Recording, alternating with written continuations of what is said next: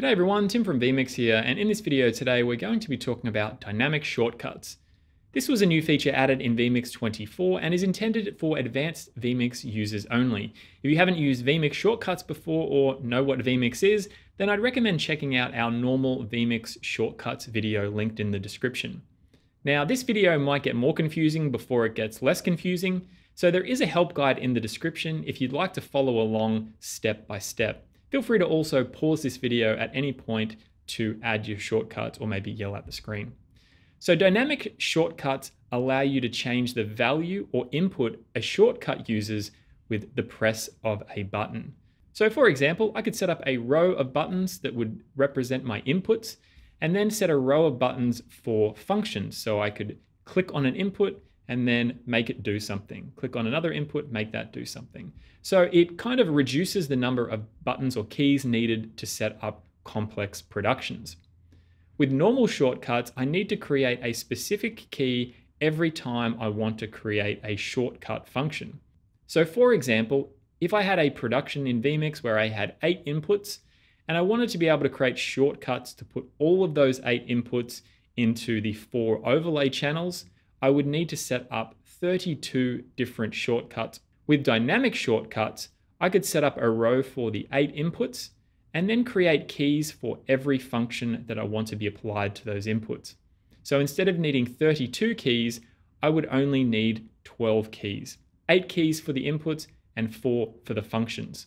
You can also do this to assign dynamic values. As an example, you could set up keys for 25, 50%, or 80% volume, and then create a dynamic input to assign those to. You could also use it for something like set text. So you could set the text across multiple titles. So for most users, regular shortcuts will be the way to go. Dynamic shortcuts are more useful in a scenario where you have a complex production and a lot of keys. They're also handy for setting up a controller in a more traditional manner if you are used to selecting the input and then a function. So how does it all work? First of all, we need to go to settings and then shortcuts.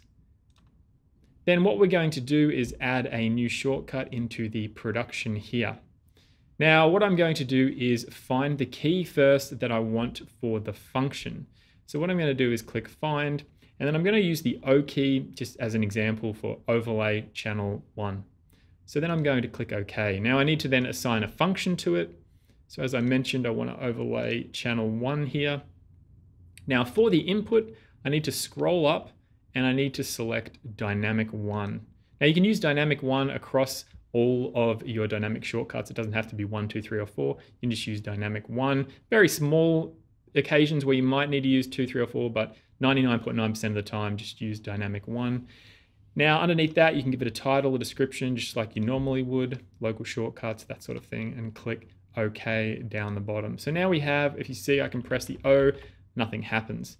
Now, if you do have a shortcut like this set up previously, and there is a dynamic value saved in the preset, something may appear, but at the moment, there's nothing set up for the dynamic input. All right, so now we need to go to Add, and we need to go to Find. Now, what I'm going to do now is set the input.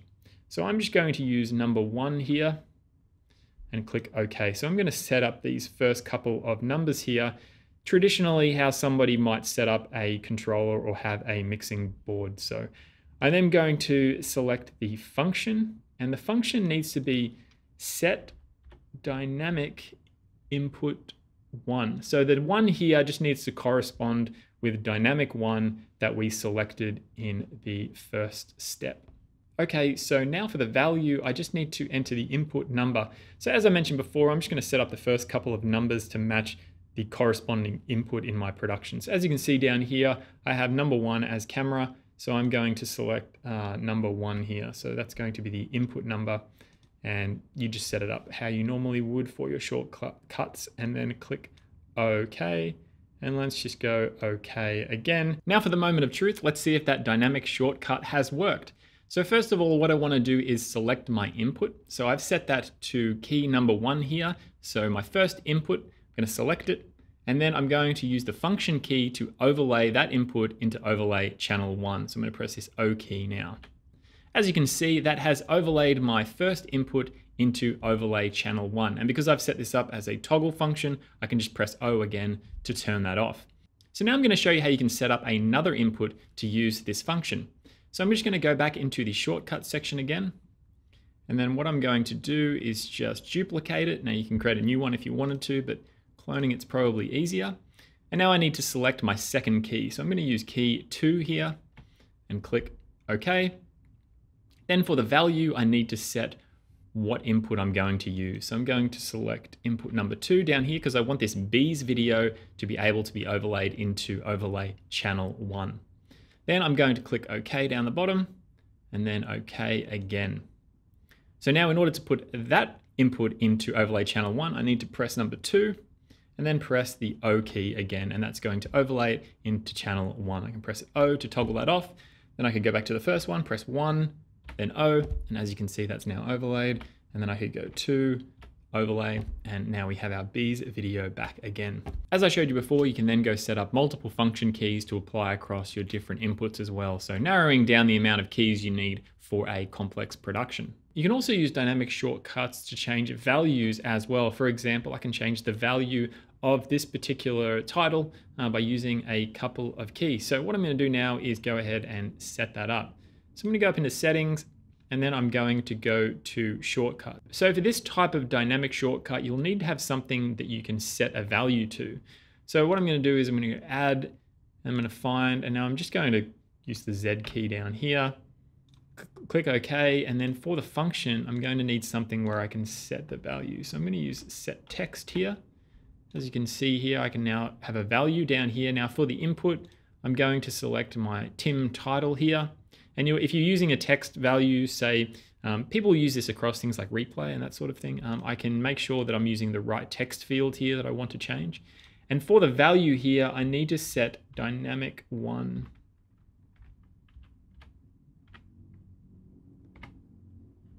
And then just set that up how you normally would. And so now we have the Z key that we can use for setting text. So now we need to set up those dynamic values. All right, so I'm going to go to add shortcut here. I'm going to find it. Now I'm just going to use the key next to it. So I'm just going to go X for this one here. Now for the function, I need to go to set dynamic value.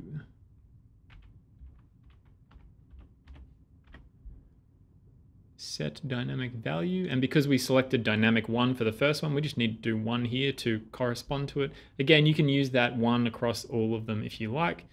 Now for the value here, this is where we enter the actual value that's being changed. So I'm just going to change this to, let's change this to g'day, like so, and then click OK down the bottom, and then click OK. So now if I go ahead and I press the X key and then press the Z key, which is what I've set up, it will change to g'day. Now, if I wanted to then change that again, what I can do is go back up into the settings, shortcuts, and let's just clone this one here and we'll set up the next key along. We'll go the C key here. Okay, and then we'll change this to booyah. Click OK. So now we have this X and the C set up. So now if I press C and then the Z key, it will change to booyah. X, Z, g'day, C, Z, booyah. So that's a way that you can apply values to different things, different shortcuts that allow you to change the value in vMix. Okay, so that's dynamic shortcuts in vMix. As I mentioned, it's probably going to be best to go through the help guide step by step and do it a few times until you kind of get the hang of it. I know when Martin showed me this, I'm like, is this how it works? He's like, I think so, yes. So just go through it step by step and you should be able to get it up and running in no time at all. And there's a few examples there of different ways that you could possibly use it. Now, if you do have any questions about this, definitely send us an email. You'll definitely get a shrug emoji with technical questions on this if you leave a YouTube comment. So definitely send us an email because yeah, it's going to be impossible to do it via YouTube comments. Okay, so thanks for watching and we'll stream you later. Now that you've reached the end of this video, here are a couple of other things that might tickle your fancy. If you like to keep up to date with vMix videos, don't forget to subscribe to our channel. For a free 60-day trial of vMix Pro, head over to vmix.com.